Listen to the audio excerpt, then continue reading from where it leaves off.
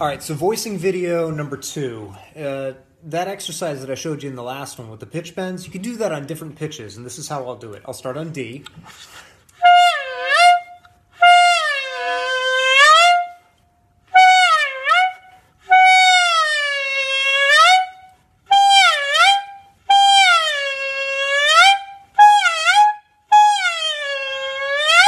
So I'm going up by half step, and what you're going to find is that when you go up by half step, the higher it goes, the easier it is to bend, and so you can actually bend it further, but also the easier it is to crack the pitch.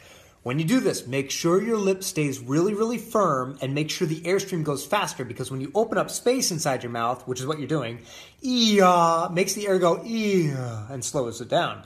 So in order to make it work right, you got to push harder as it goes down.